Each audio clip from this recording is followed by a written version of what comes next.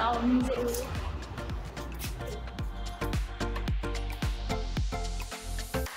And this is my MIT corridor.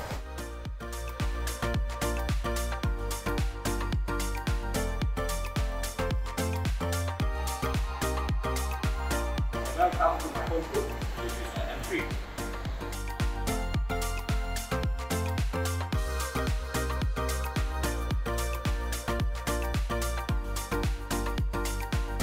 And today I'm going to introduce to you the science lab.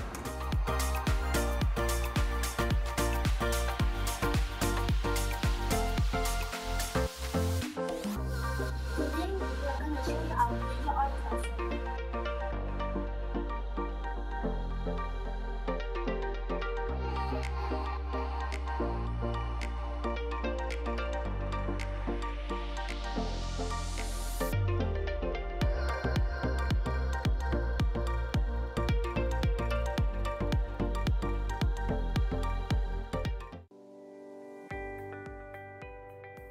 Beat makes homework submission easier, also made learning borderless. Even during the lockdown, a transition from physical to online was really smooth without any hiccups. Overall, I think this Beep is a good app. It's bring everything all in one. It's learning together, and it's very useful to the kids. Especially I can see from Krista. She's really useful using it, and especially every time she come back home, then she will go into the P lesson, and then it will really help her to encourage. The younger one still new to the so it takes a while, but I can see the improvement from her as well.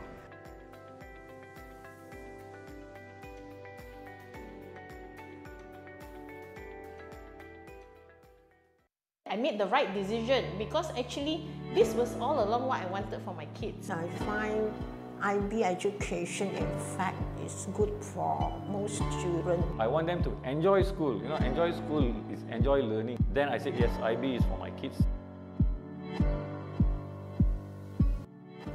There was a great change in the way they learn and behave. My kids love to come to school. They every day morning, I got no problem waking them up. They're all ready for school. They love to come to school. They love to meet the parents, the teachers. Yeah, they actually love to talk, because I think here the teachers and kids, they bond together. Yeah, and also because of the class size, which is I think small size, so they have really good bonding. So it's more of their second home here. I'm glad I have sent them to the Fairview International School, and it was I must say that this was actually a very great and also very experiential learning in Subang Fairview. 从他小学他不会讲英语，在家里他有没有跟我们沟通英语？他自从他来了国际学校，我们就可以从中可以看得到，就算他跟朋友沟通，或者我们要出外买东西，也是有遇到销售员还是或者谁用英语的，我的孩子他都会自动用英语去跟他们沟通这样。所以当我们看到的时候，我们都会哇很开心，我们就会觉得不错一下哦。我们的孩子当人家用英语来讲的时候，我们的孩子他也会用英语来表达回人家这样子。So I think this kind of learning, it makes it very interesting for the child because they can see how their learning applies immediately and directly to the real world. We also had a chat with the chairman, so he said his idea is not on money but more in terms of the education side. So I think it's a well balanced from that angle point of view, that you get a quality education at an affordable price for parents as well. The syllabus in IB is such that you are exposed to different culture, different kinds of community when they are learning different units of inquiry. In this part of Asia, a lot of our legacy education system is the British system. We are used to it. We are used to the ICGSE style of learning. Last time people used to have the O levels, A levels. It's a kind of more, in a way, it's kind of didactic. It's like the teacher teaches and you learn, and then you learn according to textbooks, and you have to follow the syllabus and you take exams based on the syllabus. So many people are not very sure about what this kind of more open style of learning is like. I think that is what most students today they lack. They want the easy way out, right? More, okay, I memorize, okay, and that is what I'm going to do. Whereas IB is something that you need to go deeper, right? You need to learn. It's more skills, right? It's not just what you read from books. It's more of finding out more. It's just not one answer. It's not going to be one answer. You can have multiple different answers to one thing. So there's probably, if there's, it's just not one solution to a problem. There can be different ways. So this is what IB encourages. That means you just don't think one way. There's many other ways that you can do something. Mommy and Daddy is very proud of you, and just carry on. 妈咪很光荣，你可以在Fairview 这边国际学校这边可以学到很多东西哦。 Mommy is very proud of you this term because you really challenge yourself to do things that are out of your comfort zone.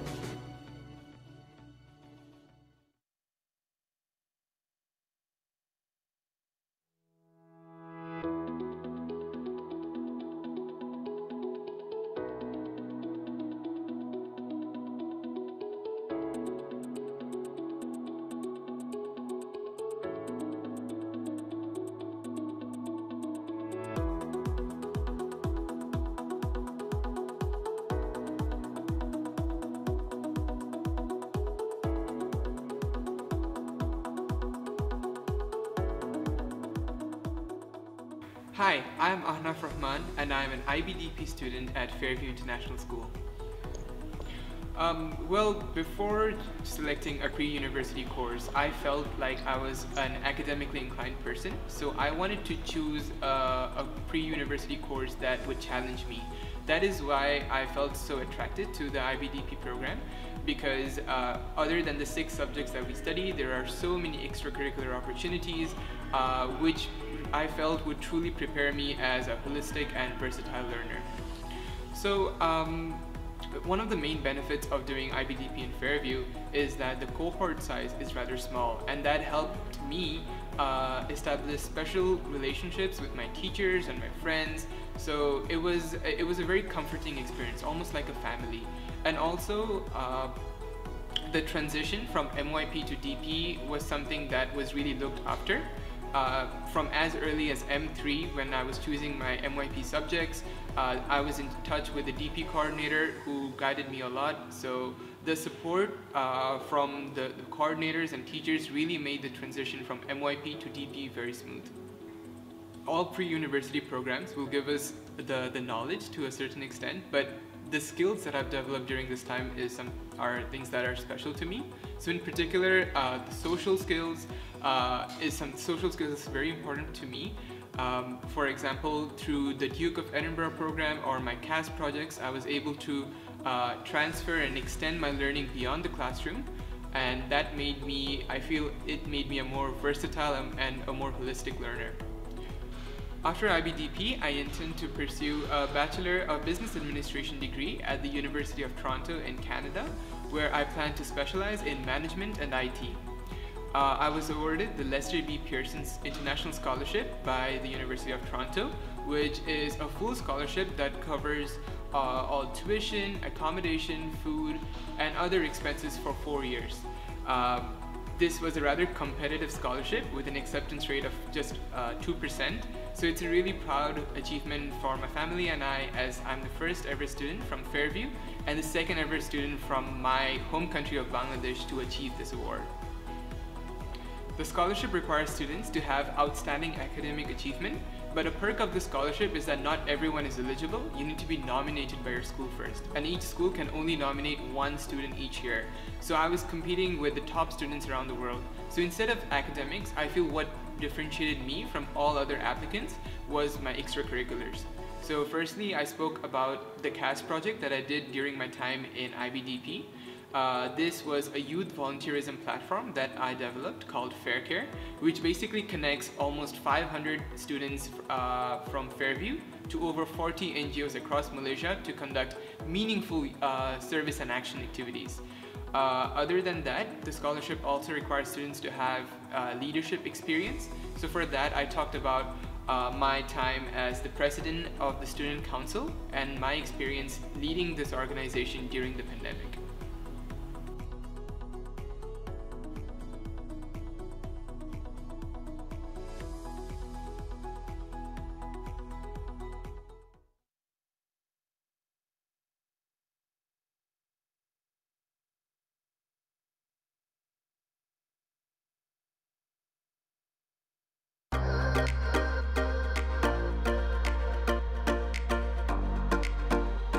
This room has a lot of nice things, like a place where you can rest and chit-chat with your friends.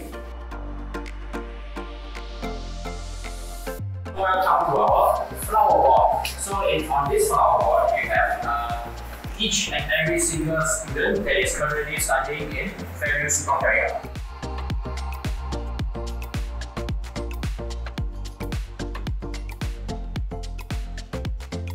Welcome to the library of Fairview International School.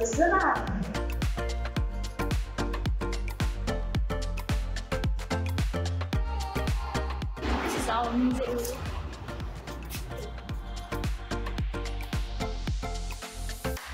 And this is my MIT corridor.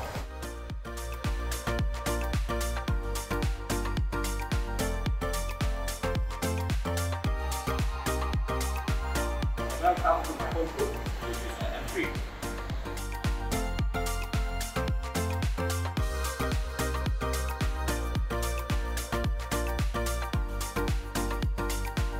And today I'm going to introduce to you the science lab.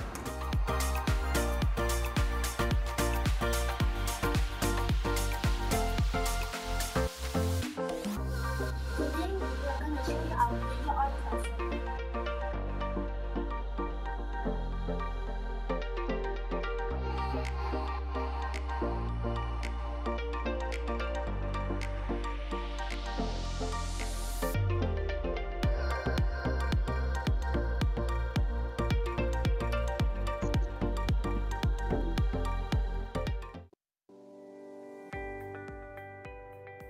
Beat makes homework submission easier, also made learning borderless. Even during the lockdown, a transition from physical to online was really smooth without any hiccups. Overall, I think this Beep is a good app.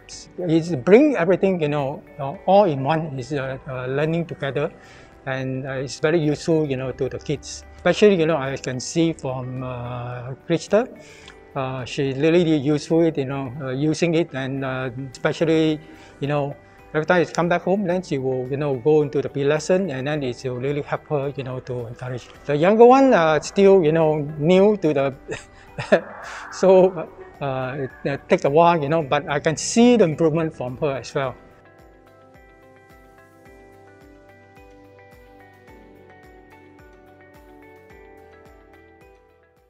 I made the right decision because actually this was all along what I wanted for my kids. I find IB education, in fact, is good for most children. I want them to enjoy school. Enjoy school is enjoy learning. Then I said, yes, IB is for my kids.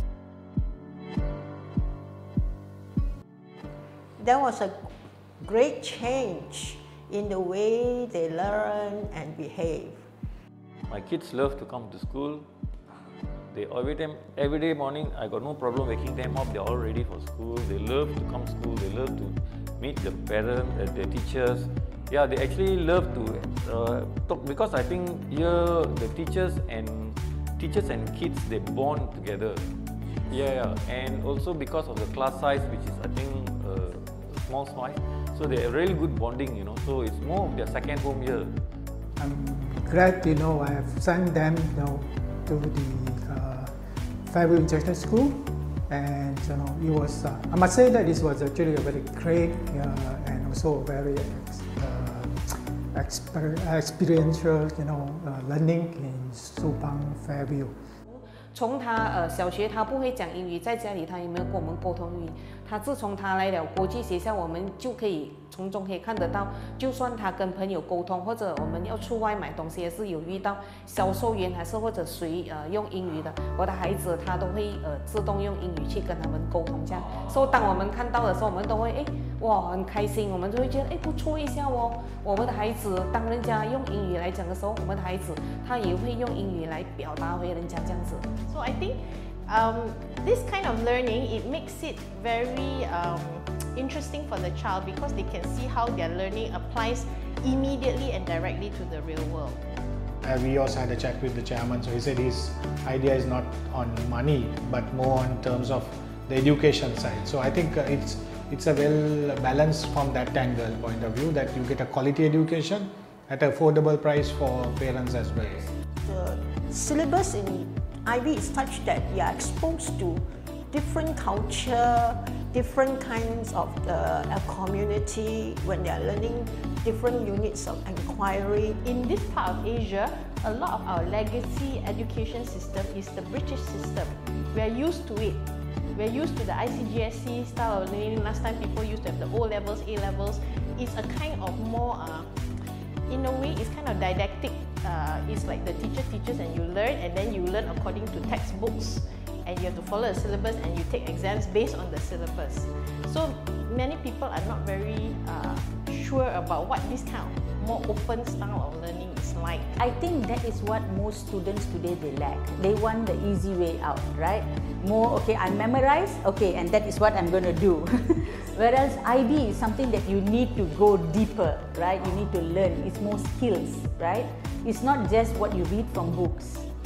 It's more of finding out more. It's just not one answer. It's not going to be one answer. You can have multiple different answers to one thing. So there's probably, if there's, it's just not one solution to a problem. There can be different ways.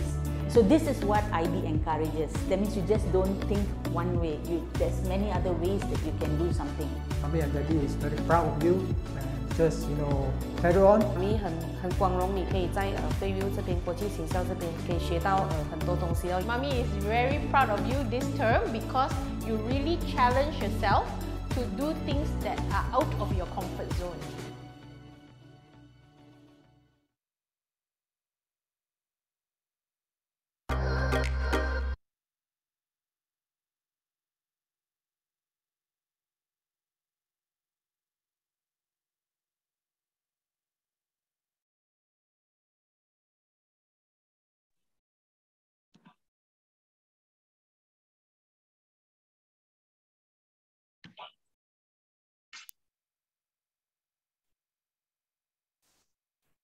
Good afternoon, ladies and gentlemen. Welcome to the Breakthrough Series. We are honored to have you here. My name is Miss Uma, teacher and counselor of Fairview International School, Subang Jaya. I will be your MC for today's event, together with Miss T, our Subang Jaya principal, Miss Cynthia, our Subang Jaya coordinator, and acting campus head. But that's not all. We will also like to welcome other Fairview campus leaders too. Ipoh campus, we have Principal Professor Gopi with his MYPC, Miss Vignesh. From the Penang campus, we have Principal Miss Anne with her MYPC, Miss Ishwari. From the Johor Bahru campus, we have Principal Paul and his MYP coordinator, Mr. Adrian. And from the Kuala Lumpur campus, we have the principal, Dr. Vincent, with his assistant principal, Dr. Evan, and their MYP coordinator, Miss Siti. Today's talk is brought to you by Fairview International School under our Breakthrough Series. Before we begin, I would like to explain about our meeting ethic. First, we join the meeting. Once again, thank you everyone for joining us. Second, please mute your microphone to eliminate background noises, electronic alerts, and other irritants. Thirdly, please pay attention to the presenters. Next, should you have any questions, please type them in the chat box and our team will address them immediately. Fifth and lastly, when your name is called, you are welcome to unmute and begin sharing. We would like to thank each and every one of you for joining us today, following and observing the meeting ethic. For your information, this session is going live on YouTube right now. So special shout out to the YouTube viewers. We hope that this will give you a great breakthrough experience. Thank you so much for joining us in today's session. We are proud to feature our young researchers of Fairview International School who are courageously stepping up and stepping forward to share their research.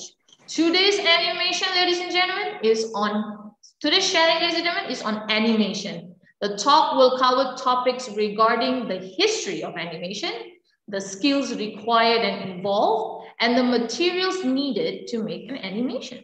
They will also conduct a live demo on how to make an animatic. So please join me to welcome our presenters, Lim Keljin and Oi Judy.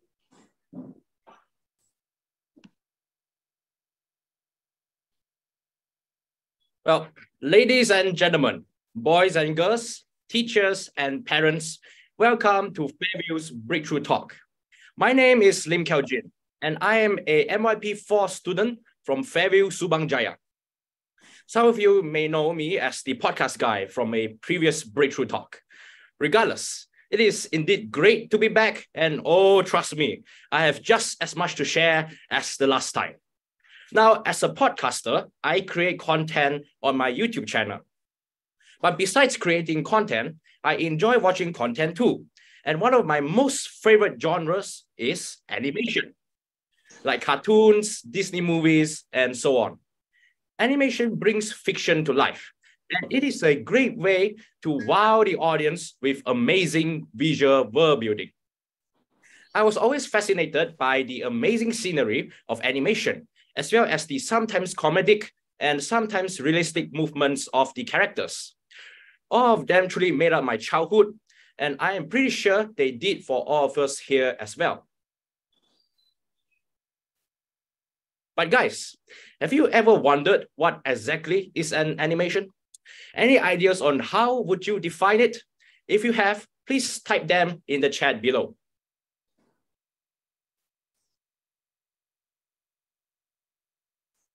Right, let's see if there's any answers in the chat. Miss Cynthia says cartoon. Yes, when I was a child, I remember I loved to watch cartoons on the Disney channels. Yeah, I remember there was Disney XD and Disney channels, which was filled with a lot of cartoons. Anime, yes. I know all of us here love anime. I personally have watched like Naruto and One Punch Man, like one of my favorite animes. Judy, do you know of any animes? I know many animes. I like Mob Psycho's animation. It's very smooth, and it instead of using 3D animation, they actually use 2D animation, which I find much more interesting. Gives a more nicer style. Right. Now that sure is interesting. Well, you know, about the definition of animation, I had the same question too. So I worked with Mr. Google to find out, and apparently here is the definition of it. Animation is the technique of photographing successive drawings or positions of puppets or models to create an illusion of movement when the film is shown as a sequence. So in simple words, it is an illusion that makes people think that drawings, puppets, or models are moving. Well, to have an even better understanding of it, I think it is important for us to look back into the past of animation. So without further ado, let us dive into the interesting history of animation. Are you ready, guys? If you are, please give me a thumbs up in the chat.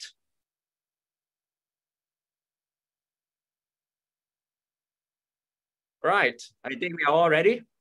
Okay, let's move on. So, one of the earliest instances of animation that popped up in human history are from ancient cave paintings that could be dated back to the Paleolithic era of humanity, which is also known as the Stone Age. This era started around 2.5 million years ago and ended around 30,000 BCE ago. During this era, humans were still using basic stone and bone tools, such as crude stone axes for hunting wild animals for food. Because the humans of that era were only simple hunter-gatherers that lived in small huts and caves. So it is indeed baffling to see that the power of animation was first unlocked by these simple human beings. As it turns out, these ancient humans made cave paintings, as mentioned before. And as seen on the left image, they were mainly about the animals they encountered, such as wild oxes. First, the images will be drawn overlaying one another, with each image having slight variations in them. Let's say the positions of the legs. But it should be noted that all of the images are still distinguishable from each other. Then the caveman would hold a flickering light of fire in front of the painting, which gives it the illusion that the animal is running, thus creating the first instance of animation. So cool.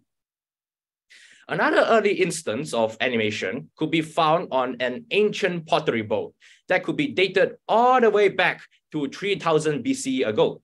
It was found in the burnt city of Iran, which is an archaeological site that is home to many Bronze Age settlements.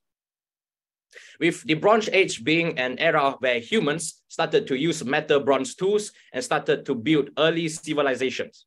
So what is interesting is that around the bowl was a sequence of images, right, of a goat, each of them slightly different from each other. And as we can see from the GIF on the right, if those images are played in quick succession, we get an animation that shows a goat leaping at a tree. All right, enough about ancient times, and let's move on to the current era, where we shall now talk about the first machines of animation. And it all starts with the invention of the magic lantern in 1659, which is 364 years ago. And it was invented by Christian Huygens, who was a Dutch scientist. How this machine would work is that a fire source will be placed in the machine, and the light from it will be reflected by a concave mirror, which directs the light through a light condenser and through the machine. Later, glass slides with painted pictures on it will be placed in the machine, and they will be located in front of the fire source, thus allowing images to be projected. And the usage of many numbers of glass slides will allow motion to be displayed. As such, we may say that it is a very early version of a projector. And the fact that this existed 300 years ago is just so amazing, right, guys?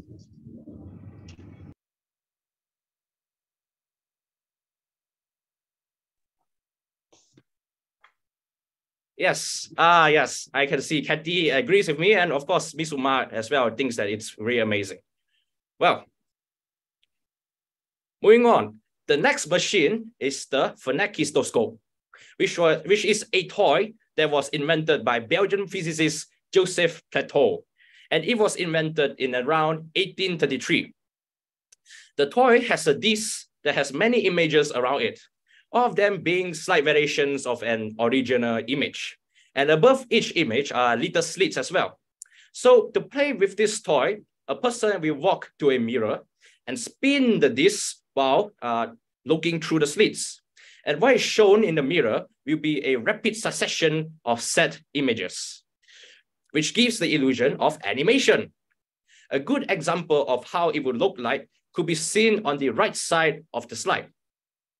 This toy is crucial to the development of animation, as it is the first device to display continuous motion, which is very amazing considering this invention is around 190 years old.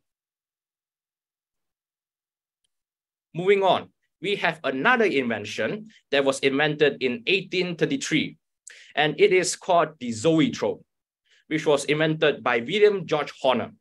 It consisted a drum on a stick, and inside the drum will be a set of still images with, again, slight variations from each other. To play with this toy, a person will simply spin the stick quickly, and therefore the drum, and then look through the slits beside it.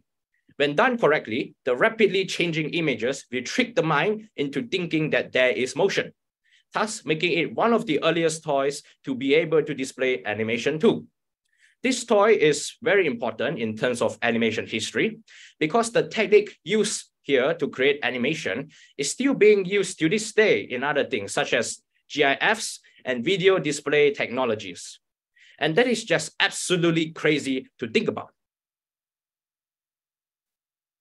Then 44 years later, after the zoetrope, came the praxinoscope, which was invented in 1877 by Émile Reynaud in France.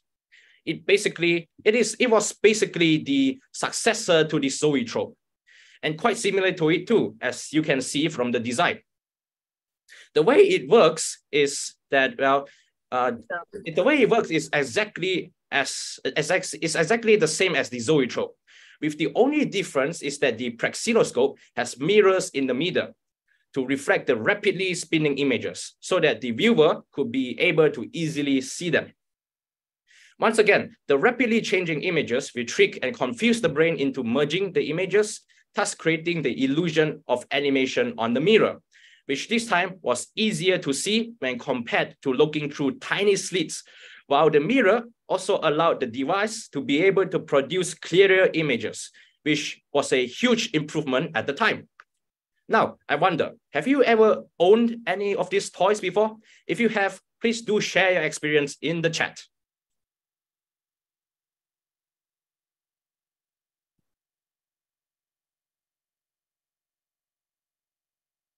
All right, Judy says no. Personally, I also don't have any of these toys, unfortunately, but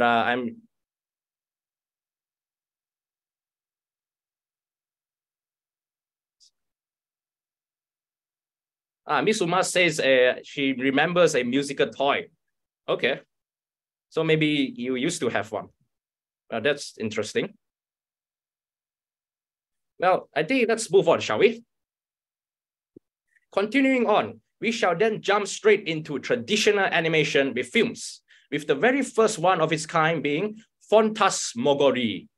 This film was made in 1908 by French cartoonist Émile Coeur. And to create it, Émile had to hand draw 700 different images on paper, each of them varying slightly from each other. Then the 700 drawings had to be shot onto negative film, which are the old strips that contain pictures as shown in the slide. And it was this that gave the film a blackboard look. Although so much work and effort was put into this film, it only had a total runtime of 2 minutes when the negative film was ran through one of those old movie projectors, which is absolutely crazy way to think about. And it just goes to show how much effort it actually takes to make animation. Regardless, this film still made animation history, as it was the first ever fully animated cartoon. Moving forward, we have the 1914 film of Gertie the Dinosaur, which was made by Winsor McCay, an American cartoonist. To make this animation, McCay's colleague, who was Fitzsimmons, first traced the background of the film on rice paper. Then McCay did all the drawings of Gertie by hand, all 10,000 drawings in fact. I don't know about you, but my hand would have been gone by then. Well, anyways, the drawings from McCay were then inked onto the rice paper and mounted onto cardboard. The process allowed the cardboard to be placed onto a primitive machine that allowed McCay to check his film and later finalize it for release. The entire film was 12 minutes long, and it was the first animated film to have character development, where Gertie the dinosaur could be seen interacting with its surroundings with gestures. Oh, and it was the first animated film to include animation and live action as well. Now, on to an animation classic. We have Steamboat Willie with its main character, Mickey Mouse. Miska, Buska, Mickey Mouse. Well, this film was made in 1928 by none other than the legendary animator Walt Disney, the man that gave us Disney Studios. To make this film, the animators at Disney Studios have to hand draw all images first. And here is what makes this film special. This film actually used a click track during production, with a click track being a series of audio cues used to synchronize these musicians. Used to synchronize sound recordings. Yeah. The use of a click track allowed the musicians and sound production crew to keep on beat and synchronize their sounds with Mickey's movements, thus making this the first animated film to have matching sound, which is absolutely amazing for the time. Furthermore, the entire film was 8 minutes long, and it had 60 frames or individual images per second. So you can only imagine how many animators it took to make this film. Luckily, this film was a commercial success and everybody loved it in the end. Another animation classic produced by Walt Disney, again, is the 1937 film, Snow White and the Seven Dwarfs. Has anybody seen this film before? If you have, please tell us about it in the chat.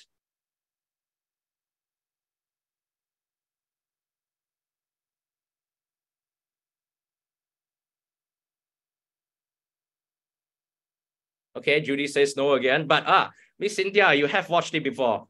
Yeah, I personally have also watched it before. It is a great film. Singran, my friend, also says that she has watched it before. Well, yeah, it's a funny film, but with dark themes as well. But the plot is, I remember, very heartwarming. Isaac says that this brings me flashbacks of my childhood. Yes, it sure does. It sure does. I remember whenever I watch, whenever I see this poster or like watch a few clips of this film, the different elements in the scene were separated according to their varying distances from the viewer. This put the moon on a plane farthest away from the camera. With our original picture broken down in this manner, it is possible to control the relative speed with which each individual part of it moves to or away from the camera. But the different elements in the scene were separated according to their varying distances from the viewer preparing to shoot that scene. This put the moon on a plane farthest away from the camera. The planes for that scene. With our original picture broken down in this part of the background painted in oil on glass. All right, while they try to get the slides back on again, this time properly, let's see what other answers you have. Yes, so as I was saying, whenever I see a few clips from this film, it brings me back to my old childhood days where I sit at my grandma's sofa and just basically binge watch shows. And one of the shows that I binged was basically this, Snow White and the Seven Dwarfs. Good days, good days. I never actually watched it. Yeah, I see. Any reason for that? Or were you just not able to find the film? I'm not sure. I think I was mostly more interested with playing dolls. You might be thinking that it looks as flat as the old. I see. What about you, Kelvin? Well, is the slide ready yet? No, it's not. Well, but hey, Judy, your teacher has answered those. Miss Lavinia said, she says, same. I never watched it before. So yeah, I think that is nice. Yeah. I have someone to relate to. Okay. Well, let's move on first, shall we? All right. This film was the first feature-length film to use cell animation during production. Cell animation is a type of hand-drawn animation where artists transfer their sketches onto transparent sheets of plastic called cells, hence the name. Animators will draw the outline of their character in front of the plastic sheet and use cell paint to paint the back of the plastic sheet according to the outline. This gives the character a more standout appearance. Once all plastic sheets with drawings are done, then they will be placed in front of a background and be photographed individually. When those photographs or frames are placed in sequence, they will give the illusion of motion, thus creating animation. It was this technique that allowed Snow White and the Seven Dwarfs to be the first fully colored animated film with sound. Furthermore, another newly developed animation technique by Disney at the time was the multi-plane camera. I will explain it to you, but I think the video above would do a better job. So let's watch it, shall we? The different elements in the scene were separated according to their varying distances from the viewer. This put the moon on a plane farthest away from the camera. With our original picture broken down in this manner, it is possible to control the relative speed with which each individual part of it moves to or away from the camera. But the moon remains absolutely still. Here we see the multiplane camera crew preparing to shoot that scene. Here are the planes for that scene, each with its own separate part of the background painted in oil on glass. In our frame-by-frame method of photographing a cartoon scene, the feeling of depth is not actually too evident when the scene is under the camera. You might be thinking that it looks as flat as the old-fashioned type of cartoon background. In fact, it does while it holds still. The trick of the multiplane camera is movement.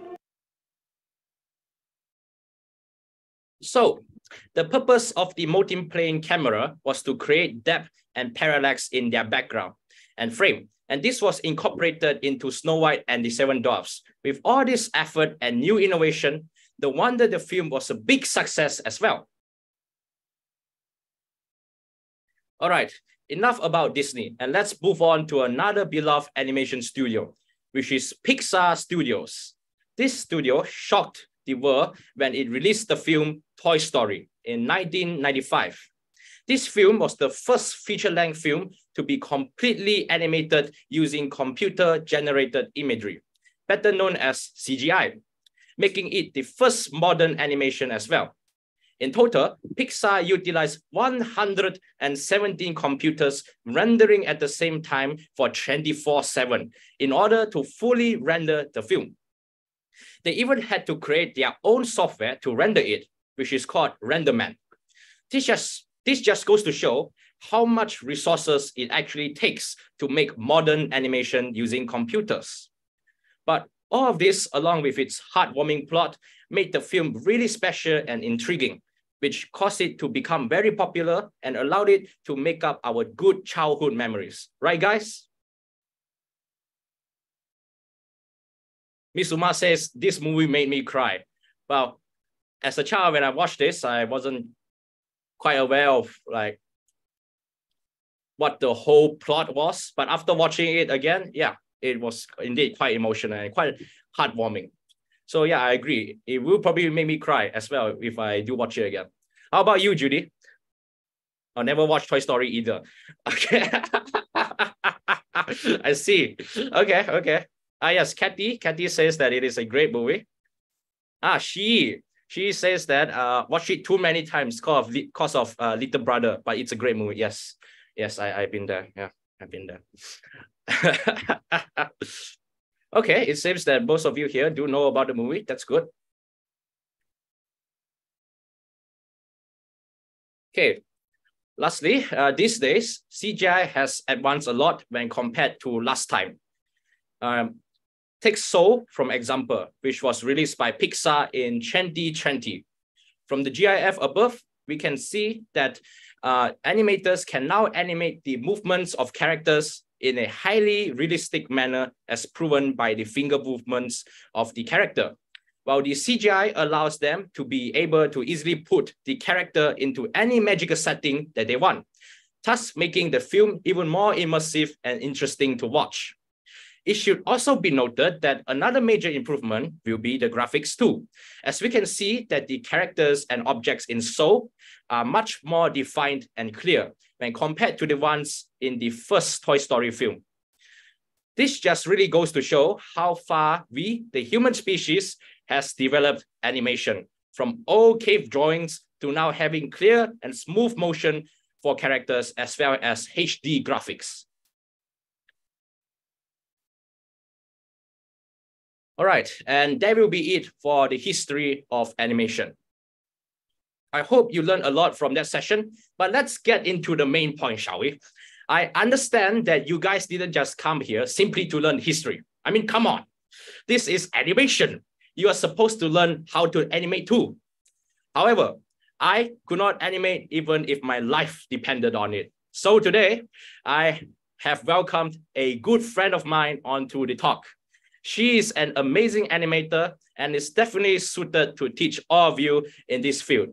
So without further ado, Judy, take it away. All right, thanks, Kaujin. Hello there, everyone. Welcome to my section of Fairview's Breakthrough Talk. My name is Judy, and today I'll teach you how to animate. Woo! It'll be a long one, so sit back, relax, maybe grab a few snacks, and enjoy the ride. As I'm sure most of you have realized, yes, I'm an artist. I've been drawing for about 7 years and started around when I was 9 or 8, and now I'm 16 as of this year. So yeah, it's been quite a while. Anyways, here's some of what I consider some of my best pieces. I remembered my first drawing was of a Minecraft YouTuber called Dan to DM. I'm sure actually most of you have known of him. It started off as something to pass the time, that it gradually turned into a creative outlet for me. And I'm really glad that it did, as it helps me relax and have fun. Then one day, I discovered that people could actually make their drawings move. So after watching a couple of tutorials, I downloaded a few apps and started animating. Here are some of the animatics I've made. I hope you find them enjoyable to watch and inspiring.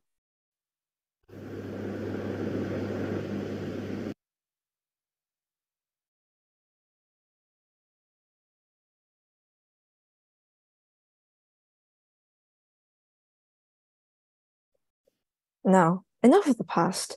I would actually like to show you how to animate those animatics. So on to the process of animation creation. If you're excited, give a thumbs up.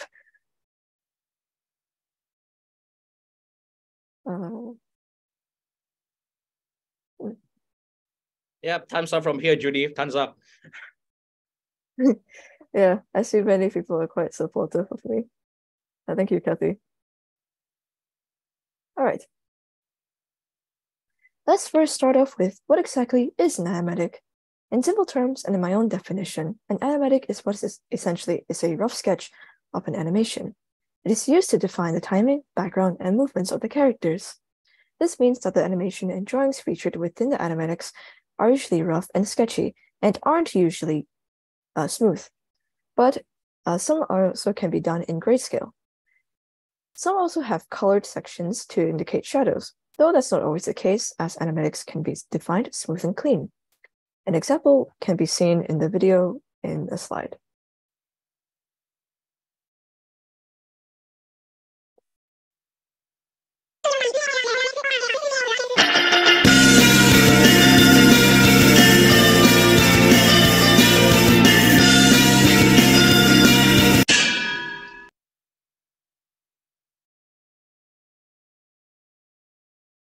All right, now before we get to actually learning how to animate, let's have a few disclaimers. 1, I'm not actually a professional artist or animator. In fact, I would consider myself a very amateur artist that is still trying to learn, but hey, it's fine, let's learn together. Number 2, you'll have to have some sort of art experience to start. At least learn how to draw stick figures. It'll make the whole process much more easier. Number 3, try to learn the principles of animations beforehand. This is the equivalent of learning anatomy first before drawing in a very stylish manner. I recommend you all this video on this slide right here, as it covers all 12 principles of animation. This will give you the basics on what to do and what not to do, as well as ways to create a more nicer and defined, as well as a method to create a more nicer and defined animation/animatic. Number 4, this tutorial is mostly based on animation/drawing software, Procreate. So if you're using another drawing software or animation software, some of the information I'm about to say may not be applicable. All right, now we have that out of the way, let's move on to step 1. Hey guys, so I decided. All right, so first things first. Number 1, let's get a spark of inspiration. So first, get an idea of what you want to animate. Now, I recommend you all to start off with something small and simple, especially if you're a beginner, also make your life much more easier. As well as the fact that if you do start off with something more complicated and detailed, keep in mind that you have to keep the consistency and details within each individual frame for each individual drawing. And also you have to keep in mind that there will be slight movements. So you have to keep the consistency as well. And it will take a much longer time as you have to draw all the details on each individual frames. So I would rather you guys start with something much more simple first. For this example, I'll be animating a blinking eye, as in my opinion, it is the most easiest action to draw and animate. If you want to get some inspiration, outside sources like comics and animated movies are a good way to start, as you can just pick out a scene that you really like and draw it. One source of really good inspiration I sometimes use is animation memes. They're not actually memes like the recent meme Among Us. It's not actually a meme. It's more of a repeated format of animation done by mostly unprofessional artists.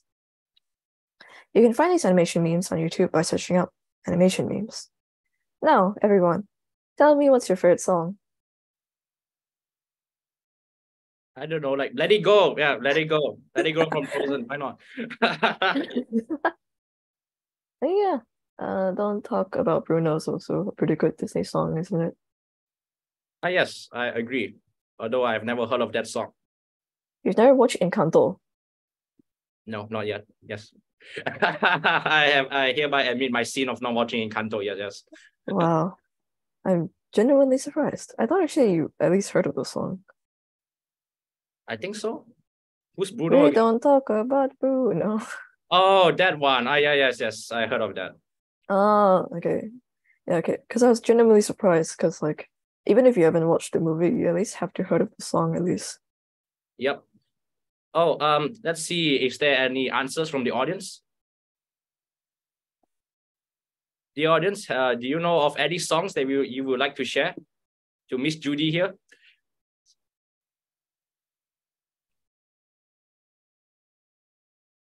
Okay, it appears that we don't really have any. But well, that's fine. But what about the songs, Judy? Oh, Yellen seems to like the song Clarity meme. I actually never heard of the song. I should listen to it sometime. Okay, that's nice. I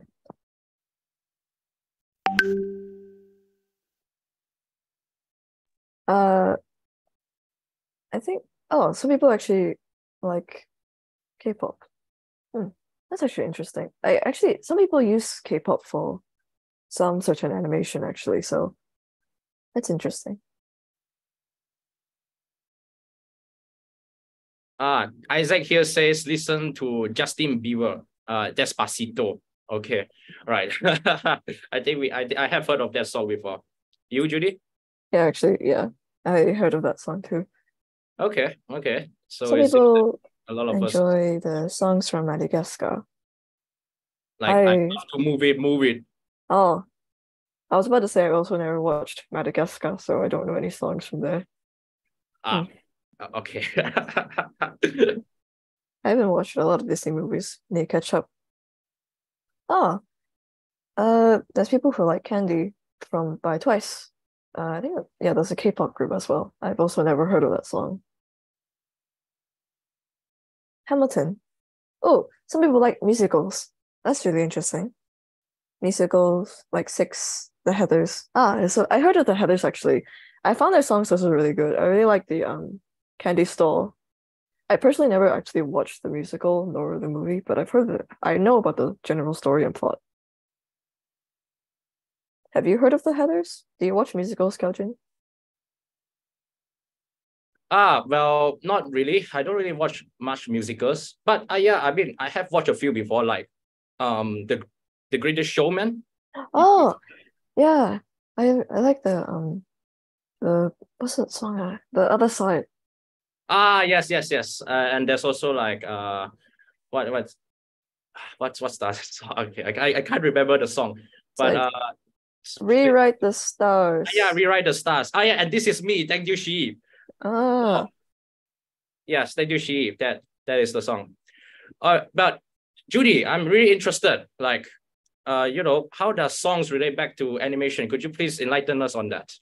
All right, of course. I see. Those are indeed some good choices. There's a reason why I asked you that question. Because you see, you can also use music to get inspiration, which is what I actually use. I just imagine an action scene based on the music given to me, And once I grasp the concept of how the action scene is going to go, I just repeat the song over and over and over and over and over in my head until I refine it. And then I actually put it on paper. This is obviously not the best method for beginners, but listening to music does actually help set the tone and mood that you want for the animation. And it can help you create scenes based on the lyrics of the song. Number 2, storyboarding. Next is storyboarding. Now, for something as simple as eyes blinking, a storyboard is not necessary. However, if you're going to try to start something more complicated, like a moving sequence with backgrounds or an anime fight, a storyboard is going to save your life. I won't be creating a storyboard for this demo, but you can look at my old examples of storyboards I've made in the past. When storyboarding, you can write down some notes and compositions of the scene, or use arrows to indicate the direction of the movement. Add what you want, as long as it does the job of communicating how you want your scene to be. Live demo time. All right, I'll be connecting my iPad and giving you guys a live show. So, be right back. Well, I'm back again, guys. So as Judy is trying to work on her live demo, set up her live demo, I actually have a question for all of you. Since we are on the topic of animation right now, I'm really interested to know, what is your all-time most favorite animated film? Please type the film name in the chat.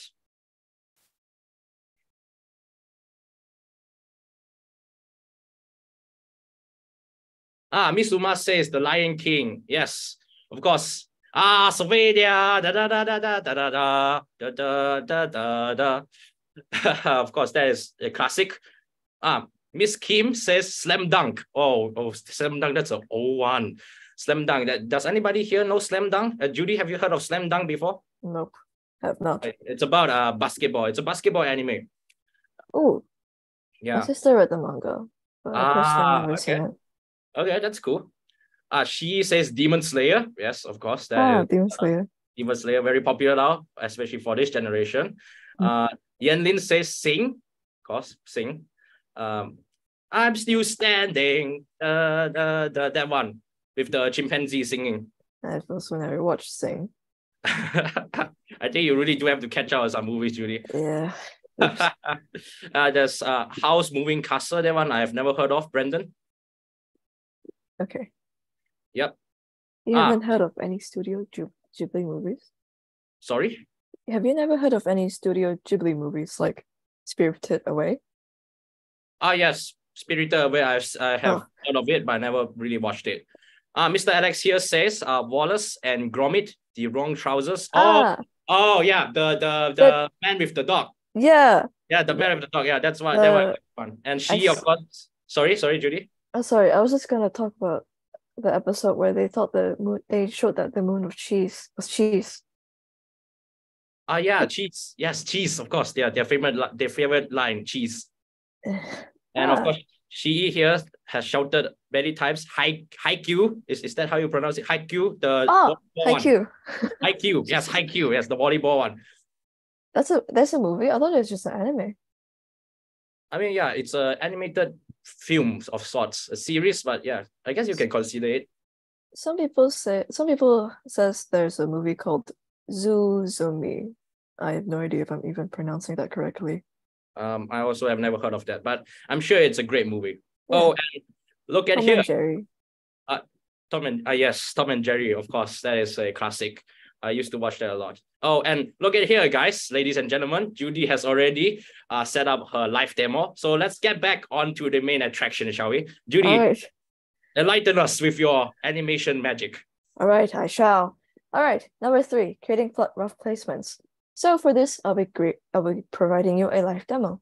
Now, before we actually get to creating the rough placements, let's edit a few settings on Procreate. So first, go to Procreate. Choose a canvas. Any canvas size is fine. So after you go to canvas, go to this tool icon up here. Oops. So from the tool icon, go to canvas. Here, you can already see the words Animation Assist to enable it. So after here, you go to the settings. So you see in settings, you can see many different sections. So for loop, ping pong, and one shot, these parts here, basically they control how your animation is going to play out in the program. So if I were to choose loop, the the animation will play out in a loop. So basically it will play forwards, then immediately go to the beginning and play forwards in a continuous loop. Ping pong, similar to loop, plays forwards, but instead of going directly to the beginning again, it plays backwards, then forwards, then backwards, then forwards in the continuous loop. One shot means that it just plays once and doesn't play again.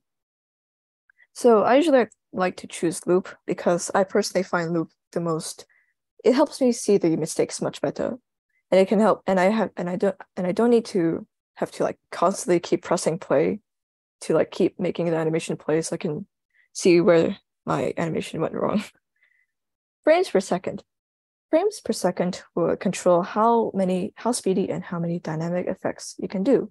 So if you choose lesser frames, like around maybe 5 frames per second, your animation will look very slow and very choppy, and there's not enough frames for you to do dynamic movement.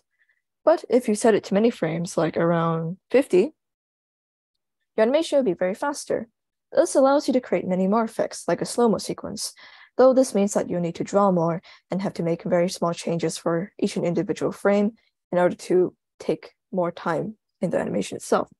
I usually like to set mine to around 10 to 9 frames, as it provides me enough frames to create dynamic movement, while also allowing me to save time and not torturing me to draw 1,000 drawings for a 1 second animation. Onion skin frames. So onion skin frames basically controls the amount of drawings you can see from the previous frames you can see from this current selected frame. So if I were to set it to around 2 onion skin frames, from my selected frame, I can still see the other 2 onion skin frames. Usually I set it to around 2 to 1 as it makes the canvas less cluttered, and it helps me see where my actual line art is on my selected frame better. Onion skin opacity controls how opaque it looks on your selected canvas. So if you have it around at, like, for example, maybe 84%, it will look very opaque. If you have it around maybe 36%, it will look very faded. I usually set mine to around 49%. Makes it easier to see. That also faded enough that I do not confuse it with my drawings of the selected frame. Onion skin colors basically controls the onion skin frame's colors, helps you see where like your actual line art is and where the previous onion skin frame's line art is. I set mine to bright red as it is the most brighter color and easier to define. Now, there are many ways to go about creating the movement. You have 2 methods. One is the straight ahead method, meaning that from here, let me just draw the eye real quick.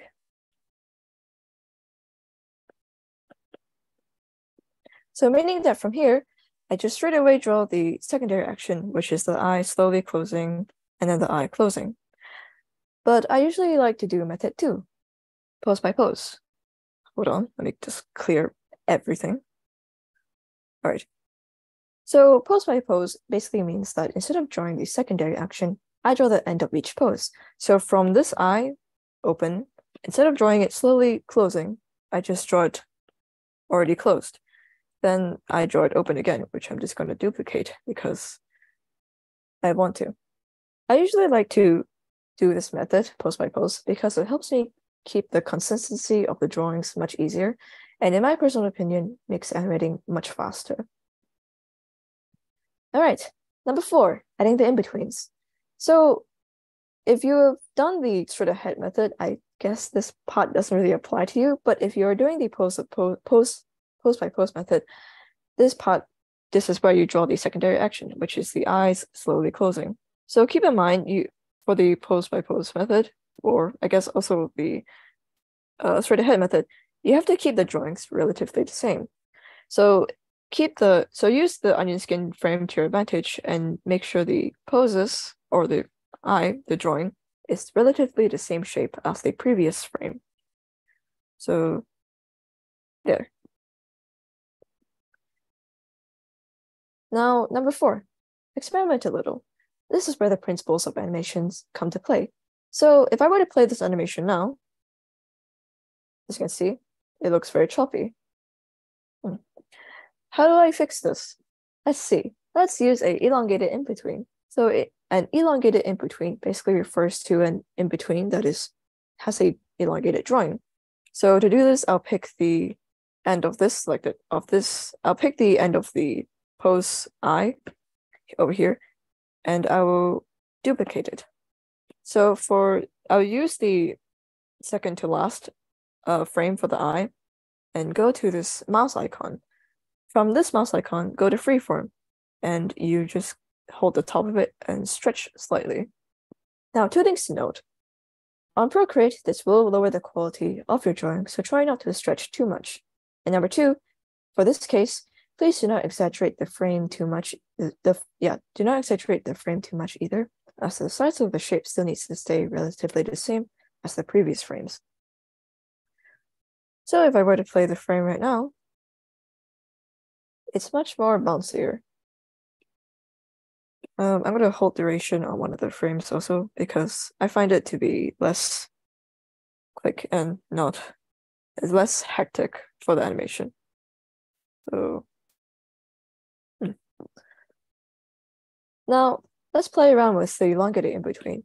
How about I actually make the elongated in between the first and end of each pose? So let me put it to around maybe 3 frames per second. Duplicate, and then put this frame on the other side. Oops. Boop. Now let's play. As you can see, it gives the animation a much more different effect, and this movement looks more fluid and smooth. Experimenting with the frames and applying the principles of animation can affect the flow of the animated sequence. So explore, have fun with it. And that's it. I hope this tutorial was informative and helpful, and helped you all be informed on the process of animation. Now, when you look at a nicely animated sequence in a cartoon or anime, now you'll know the pain and hassle the artist went through. That was the longest time I've ever spoken. Najin, how did I do? Well, you did absolutely great. I really learned a lot on the skills of animation, and your live demo was so amazing. So great job, Judy. Although now I do truly understand the pain that animators have to go through. I really wonder how their hands are still even attached to their arms. Yeah, most people get scoliosis at age 50. I get it at age 15. Oh dear. Well, do make sure to take some breaks when animating, and same goes to all of you here too. Well, in any case, and in the fashion of podcasting, I hope you have gotten some new inspiration, ideas, and opinions today. And as always, thank you for participating in Fairview's Breakthrough Talk. Yeah, thank you so much, guys. And without further ado, Judy out. Yes, Keljin out.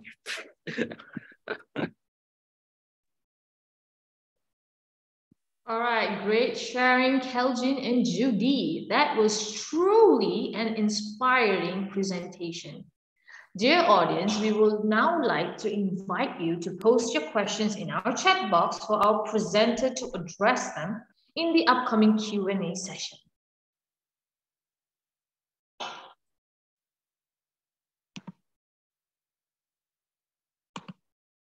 All right, let's see if we have anything. Kelsey, do you have any questions on your side? Or Judy? What is the longest animation I've ever made? Once I animated a anime fight sequence, and that's probably the longest one actually. I think it was around like 1 minute long. Also, Judy, sorry to interrupt, but could you turn on your cam, please? Oh, sorry. I forgot.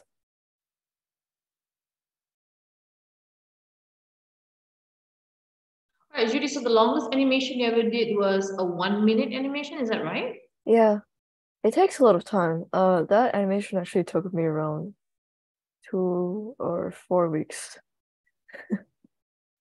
All right, what about you, Keljin? Yes, I actually have a question here from the audience. So this is a question directed to Judy. Well, how much time do you need to draw a character? So let's say, I guess you are designing a new character and then you have to draw it out. How much time does that require? If you factor in first the design of the character, and then the inspiration, and then also like the sketch. If I'm actually like, depends on like what like medium I'm also using either. If I'm using traditional, much longer, but if I'm using something like digital, I would say it's much faster. I would say it takes me around like maybe a few hours just to design the character. Well, because I need to find first and foremost, I need to find like designs that are suitable for the character, and also I need to make sure that designs are like nice looking and not ugly. And then I also like, usually when I design a character, I would like to refine the image. So I would like to make it more clean when I actually draw it. I have a question on my end, which is what I think about AI generated animation. Personally, I don't know, I feel a bit neutral on this subject. I'm not educated enough to understand enough about AI replacing artists. Although it is a sad thought, I do find the fact that our technology is able to come this far to actually make robots make stuff for us is quite interesting. Right. Actually, I would also like to answer that. Judy, could you repeat me the question again? Wait. What do you think about AI generated animation? Okay. Right. So I'm gonna answer this from the perspective of an audience, like as someone sitting on the cinema seat watching. Okay. But personally, I think it should be accepted in society as a new art form. After all, this art truly is in the eye of the beholder, right? Like what they say, beauty is in the eye of the beholder. So as long as the AI generated animation also has like good plot, acceptable levels of drawing that is intelligible, that people can understand, and does indeed have a story to it, and has like good sound and everything, then yeah, I don't see why it should be rejected, right? I think we should accept it as just simply a new form of art. Yeah, that's my thoughts on it. Adding on to what Keljin said, I do find it maybe as a method to help artists, because animation is a very lengthy process, and some people for the animation industries, I find it, in my opinion, I find it very a very heavy load on the artist. So maybe this could actually help carry a bit of the load while the artist can still draw. And so basically they can help alongside the artist. What is the longest production I had for an animation? Probably like 2 weeks, 3 weeks. This is if I have like a lot of free time and I'm not bombarded with outside work. Yeah, Judy, I have a question for you. How about 3D animation? With the 3D animation software, will it be easier or tougher? Are you able to answer this, Judy? Personally, I've never animated 3D stuff before, but I have tried drawing 3D stuff and animating it. It's very hard, in my opinion. So, and I think there's like stuff you have to take in mind, like sculpting and stuff like that within the software. So I would say it's a bit harder, or maybe the same level. I'm not sure. All right, presenters, sorry about it. We actually have a question from Miss Jessica. The question is, I want to ask Judy, what is her favorite animation that she has animated? What is my favorite animation? Probably that one example that was shown on the slide before of the girl like jolting up and looking to the camera. Because it's one of my more recent works, and I find it to be the most refined out of all my works so far. I have a question from Miss Lavinia. So do you think AI can produce the same or better quality animation compared to an artist? What do you think, Judy? From what I've seen before, from like examples of AI animation, it looks good in my opinion. Like maybe with a few refined, it will look really nice. Yeah, I think it's more equal to artists, because I could see some artists being able to recreate what they created. So I would say they're more equal than they are different. Yeah, I would agree with Julie's point here. But although at some point in time, with the advancement of AI and all of those software and hardwares, I would think AI would be able to generate more, I won't say better, but if you want realism, then AI will be able to generate more realistic animation when compared to like human hand-drawn, even if it's digital hand-drawn. So yeah, because of the advance, we can see this in in like our modern day society as well. Like, I don't know if you know about this film, but it's called, I think, Interstellar. I think there was a black hole scene. There was a black hole scene where the animators basically used, they took a long time, because I forgot how many times, like how long was the duration, but they managed to make a really scientifically accurate black hole scene. Right, so everything, well, according to scientists, was very accurate and like what you will see in the universe. So if human beings can do that, I doubt that AI wouldn't be able to do that as well, or maybe even more realistic. But that's in terms of realism. In terms of creativeness and other stuff, I still believe that human beings will be dominant in that field. After all, we are built of creativeness. I do agree with that. Miranda asked me what got me into animating. Mostly maybe cartoon shows I watched as a kid. I used to watch a lot of Tom and Jerry as a kid. And I think I also watched a lot of Studio Ghibli movies, and I always found them to be really beautifully made.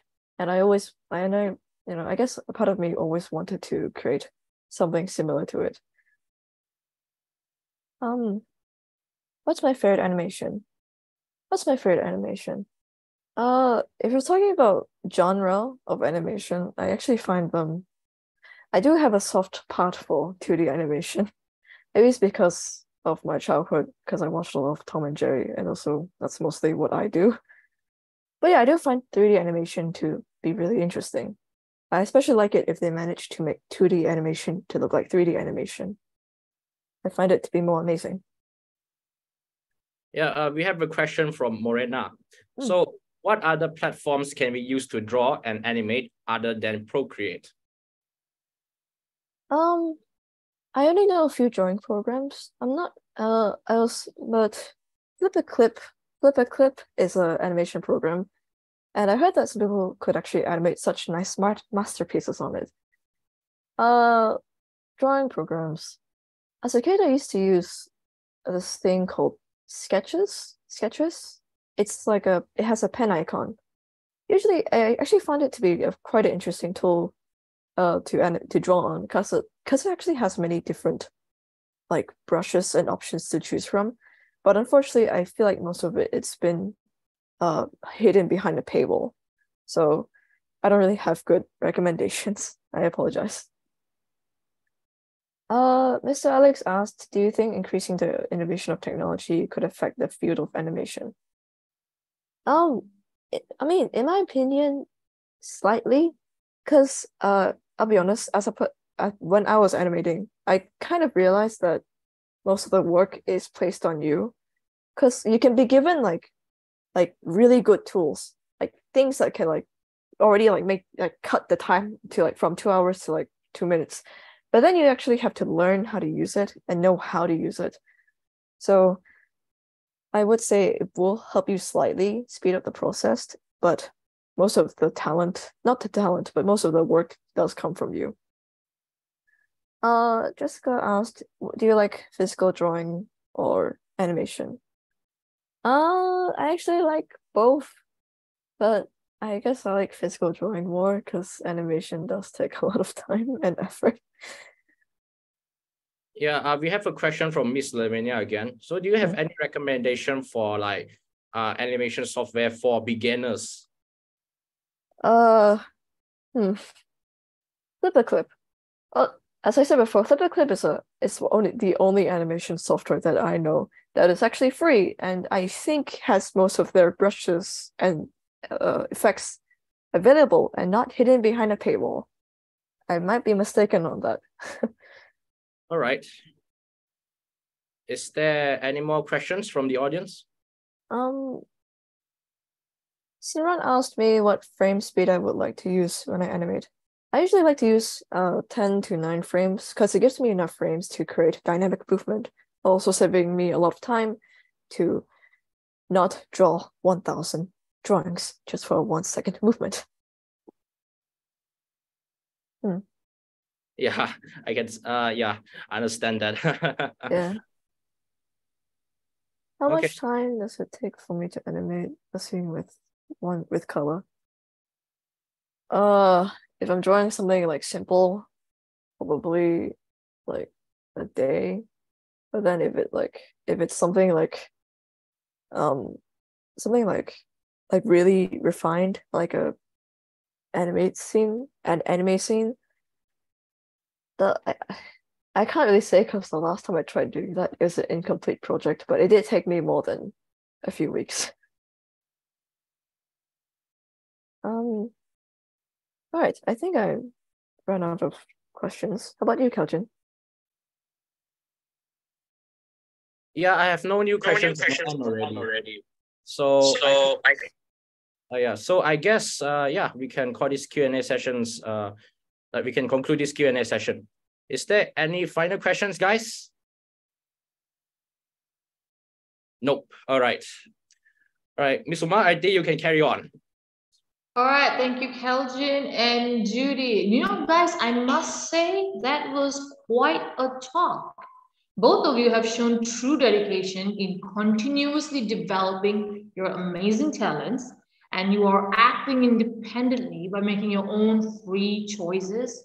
You truly are living up to the IB learner profiles of being balanced and courageous.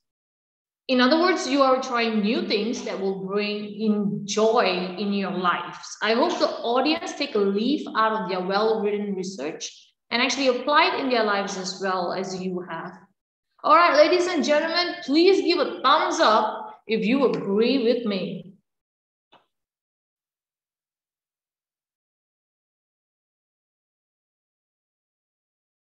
All right, thank you. Thank you so much. All right. Dear audiences, it is a fact that students here in Fairview International School learn multiple skills, not just academically, but also enhancing what they are good at to enjoy their learning journeys. Please allow me to brief on some of the information about the organizers for today's talk. Fairview International School is the top IB school in Malaysia. The school has won multiple awards, including International Award in Teaching and Learning. The 5-star are a quality assurance title by the Malaysian government, and Fairview is also one of the members of the Council of International Schools. Fairview International School is the only school, ladies and gentlemen, the only school in Malaysia to win a top global IB school 3 years in a row for the year 2020, 2021, and 2022. At Fairview, we believe our success is a result of our uniqueness, just as Keljin and Judy portrayed. This is through our IB pedagogies, our future-proof at FIS series of events, and the Everyone's a Musician program. Feel free to contact us through the different channels displayed on the screen here, but we would love for you to be a part of our FIS community.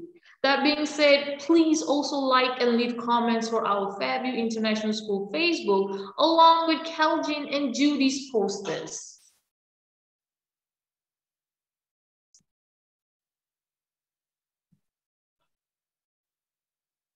All right, ladies and gentlemen, I do believe we have reached the end of our session. I hope you had an amazing time just as we had. I hope you have learned amazing information as well. If you have any questions at all, please do not hesitate to contact us once again from the channel that was provided. We are more than happy to assist you. Thank you very much for joining us. Thank you, campus leaders. Thank you, Subang Jaya campus, for hosting this. Keljin, Judy, you guys are amazing. All right, so brave. And once again, thank you, everyone, and have a wonderful weekend. All right, thank you guys. See you next time on the Breakthrough Talks. Thank you. Thank you. I appreciate the Thank support. you. You guys have been wonderful. Wonderful. Thank you. Thank you, everyone. On behalf of Subang Jaya campus, I would like to request that Keljin, Judy, and their parents to stay back for a short session. Everybody else, thank you so much, and we'll see you again in our next Back to Talk.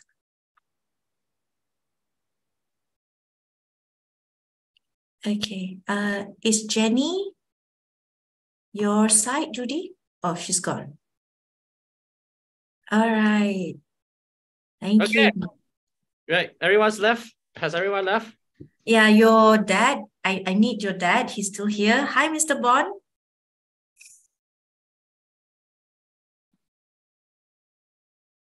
We can't hear.